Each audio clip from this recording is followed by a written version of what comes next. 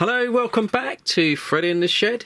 Now, if you've followed the channel for a few years, you'll notice on some videos you'll see me use a small infrared handheld thermometer. And a couple of people have commented and said, Fred, where did you get that from? And it was just something that I bought very cheap on eBay, and I've never really supplied a link because the seller is probably long gone. And more recently, over on Fred in the Shed 2, I did a review on a portable air conditioning unit, and I used that handheld thermometer. Now, ERICKHILL, they saw that video and they got in contact with me and said, Fred, well, we supply these handheld thermometers, very good quality versions of what you're using.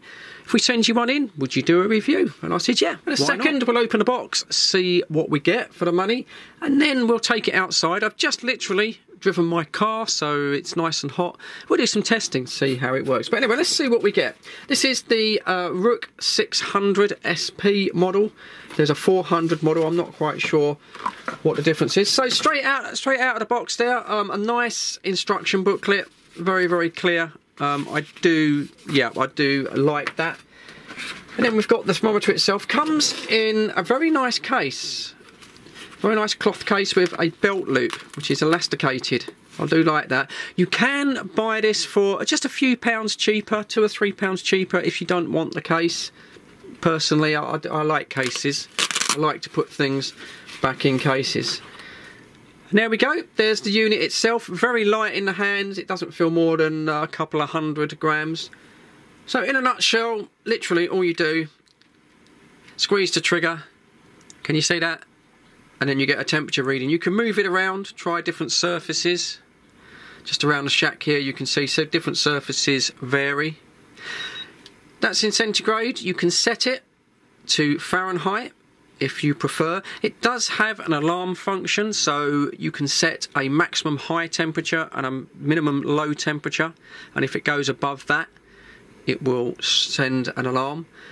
Accuracy wise, says in the book there, from 0 to 100 degrees, it's accurate to 1.5 degrees centigrade. Now, there is a calibration setting in here. It's auto-calibrated when you get it, but you can manually set the calibration, and there's a scale if there's certain materials that you want to test all the time, and that will improve the accuracy even more. A few other menu options you can choose. For example, you can turn the backlight on and off. Also, the guiding laser, that can be turned on and off. It would save battery power. I mean, in practice, you're not going to be using this all the time. The batteries that were supplied in my cheap one were the originals, and it's still going. Yeah, overall, feels quite nice actually. I thought that might have been rubberized originally, but it is hard plastic. But it's not an expensive item. Anyway, let's take this downstairs. Let's start playing around with it. 'Cause when you get one of these, you just can't help it. It's addictive. You want to start pushing and pointing at things just to read the temperature. So let's take this down into the garage and let's see how it works in the field. In the past, I've personally found these devices useful for automotive diagnostics. Dead easy to use. You simply point the laser at the item you want to test and then move around your engine bay.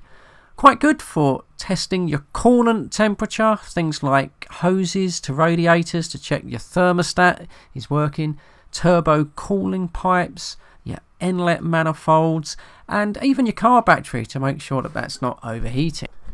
Also, for brakes, a very useful device just to check that your calipers aren't sticking, overheating the discs, and you can even check the running temperatures of your tyres. Useful to have one in the Radio Shack. You can keep a close eye on the finals on the radio so it doesn't get too hot. And if you're running a linear amplifier, you can keep an eye on that as well. And it's not just big boy toys. You can use this anywhere in the home, perhaps in the kitchen. Check out certain components, pots and pans, even your kettle. Works fine outdoors as well as indoors. Now, it says it's not for accurate readings on humans and animals, but it's picking up Bella absolutely fine here. Another thing that impressed me is the range. Although I can't even see the laser dot, it's picking up the back fence, and that's quite a few feet away, so yeah, that's pretty good. And finally, although it's not the intended use, the laser spotter doubles as a pretty good amusement device for your dog or your cat. Bella absolutely loves it. And there you go, not much else I can say works perfectly fine out of the box. It's accurate enough for general use. Like I say, there are 2 versions. If you don't want the rather nice carry case there, you can save yourself £2 or £3 and just buy the unit itself. I will put links to ERICKHILL's shop there in the description. I'll be a bit cheeky. If I do get a discount code, I'll add that as well, make it even more cheaper. But as for now, well, I hope you've enjoyed the video. That's it. There's the thumbs up from Fred in the Shed. Please give it to me down below. I would really appreciate that. Helps me, helps the channel. And as always, such a small channel. Do appreciate your view time. Thanks for dropping by. Stay safe, look after each other. Catch you on the next one. Cheers.